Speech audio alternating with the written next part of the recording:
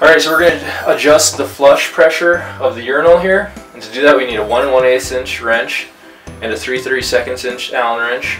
And if you can't get this little blue tab off with your fingernail, grab like a putty knife or something, or a screwdriver like that. So simply pop this off.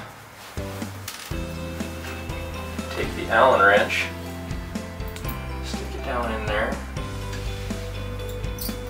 loosen it up, pull that off, keep your parts together. And then we're going to take this. Now if we go to the right in, that reduces the amount of flush.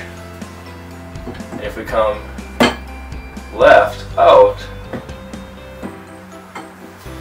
that maximizes the amount of flush.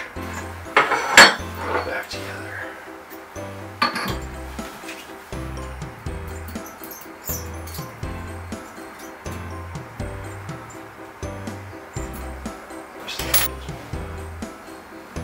Like that.